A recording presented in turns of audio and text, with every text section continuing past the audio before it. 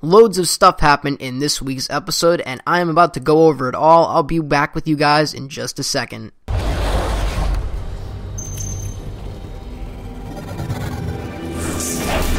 What is going on, everyone? This is Ninja Geek here, and we are going to be talking about episode 14 called Spend, and we are only 2 episodes away from the season finale. It's getting there. It's almost close to there, and it is getting sad at that point. But on a brighter note, we have a lot to talk about today for this episode. There's a lot that happened in last night's episode, and it is going to be I think it is one of the better episodes of the whole season. There's a lot of action in it, so if you do enjoy a lot of action, then last night's episode was especially meant for you, because some of the episodes of The Walking Dead are slow type. This one was really just all, there was, different stories going upon itself. So we're going to start off with Glenn, Tara, Noah, Aiden, and Nicholas, and basically, if you don't know, Aiden and Nicholas are part of the Alexandria group. They go on a run to fix generators to get the power back up. That's just the general explanation for it.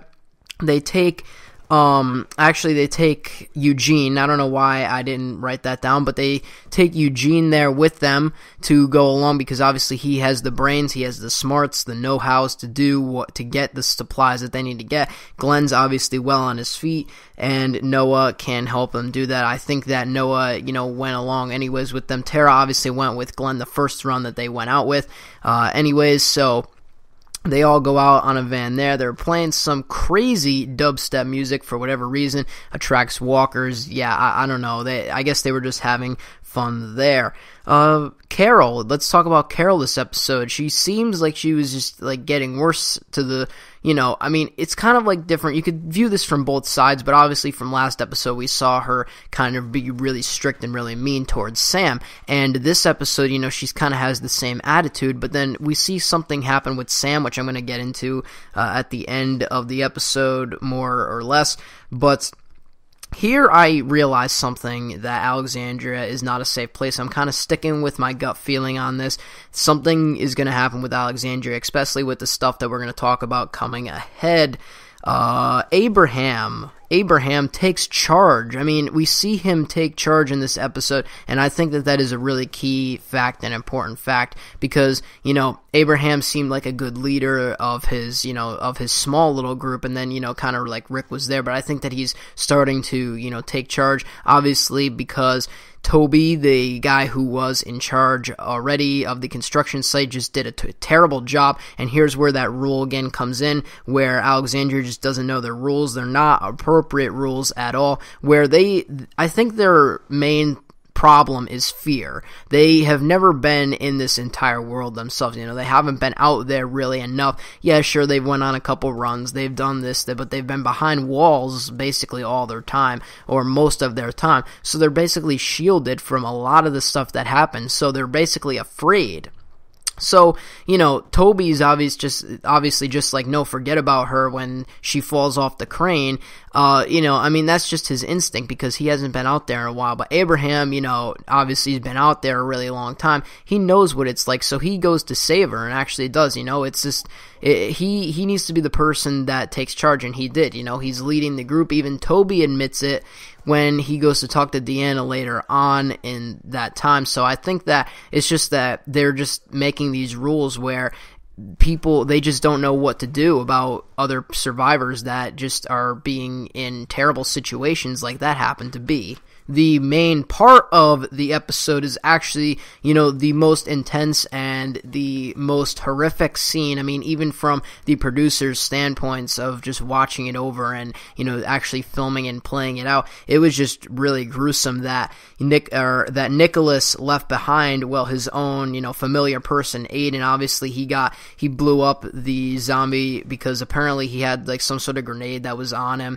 I guess that was just by accident. Obviously, that wasn't on purpose, but he ended up dying, and Nicholas just kind of was just no, we have to leave him. Glenn was actually trying to save him, but didn't manage to make out. Obviously, it didn't seem like he was going to make it out of there in one piece anyways. He had 2 pieces of like wood jabbing through his body. So even, you know, if they got him out, I don't know how long he would survive because they were pretty thick pieces of wood.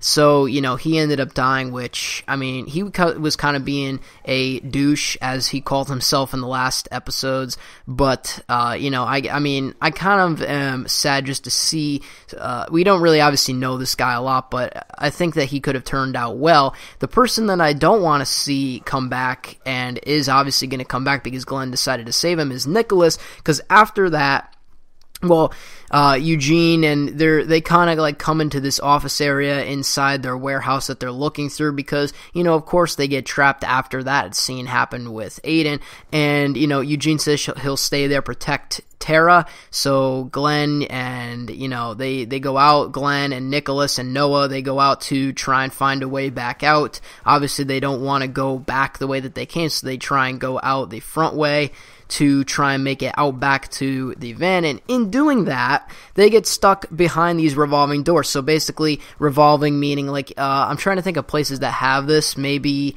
the mall, the airport. I'm not entirely sure on which exact places have this in like real life, but you know, the revolving doors that go around one way. So like basically if one side is open, the other side is closed. So they are trapped in there, but, you know, both sides are closed because it was obviously in the right position for both sides of the door to be closed, and Eugene actually distracts the walkers, leads them away, and instead of listening to Glenn's order, which was just to break the glass and they were going to jump through and just make it to the van, Nicholas decides to be a complete retard and just decides to say, you know what, screw you guys, I'm just going to go. So he, you know, squeezes his way through the door.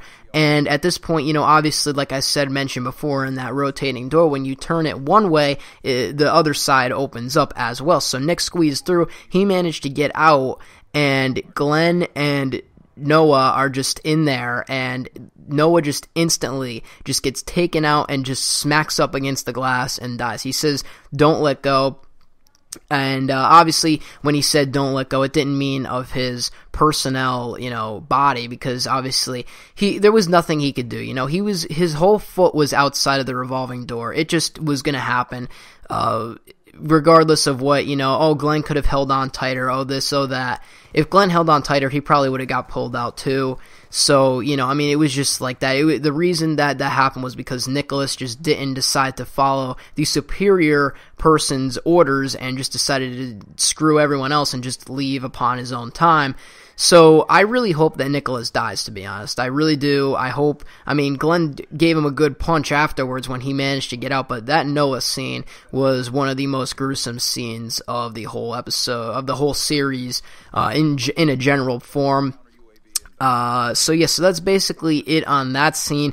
And of course, then at the end, you know, Eugene also, by the way, he makes an escape with Tara. I forgot to mention how he actually got out to the van. He actually pulled out his weapon for the first time and used it to kill 2 walkers. So hooray for Eugene that he actually manned up and was able to do that with Tara on his back, you know, especially because, you know, he's not just like walking through just holding a weapon. He's got to, you know, carry this person on his back trying to make his way through the van. Now, of course, we don't know if Tara is okay yet. She didn't seem too okay, but we don't know yet. It didn't say necessarily that she ended up dying. So, you know, we'll have to see in the next episode whether she makes it or not. I would be kind of sad, to be honest, if we lost Tara. She kind of like pulled the group together. She wasn't like a main character until obviously after season 3, because that's when she came in.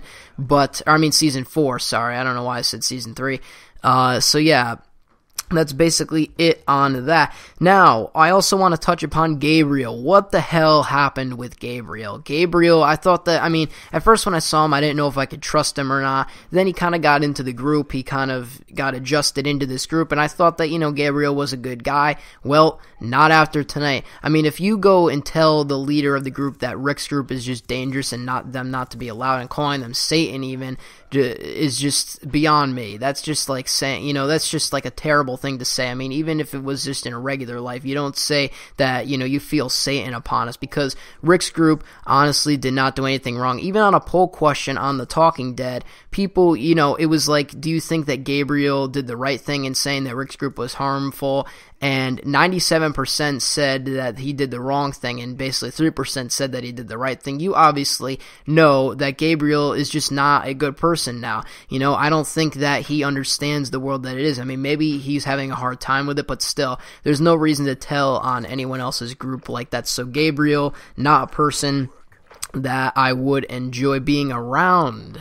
Now, getting back to actual Carol, we can see that something did happen before where Carol, she tried to explain to Sam, she tried to come and reach out to Sam, but Sam ran back home. He obviously told Jesse and Pete, their mother and his mother and father, obviously about the whole situation. Obviously, you could tell from that, because when Carol even went to go to their door and asked if everything was alright, Pete said this is not a good time and just shut the door on her face. So Carol basically tells Rick that Pete, he just has to die. So now, combined with that story, combined with the fact of what happened when, Nicholas is going to return and say this stuff about how Glenn, punched him and did all this, and what happened at the warehouse, and the fact that Abraham, took control, I don't know what Deanna is going to go through in her mind. She might even just let the group go. I have no clue, but something is definitely going to happen within the next couple of within either the second to last episode or the last episode,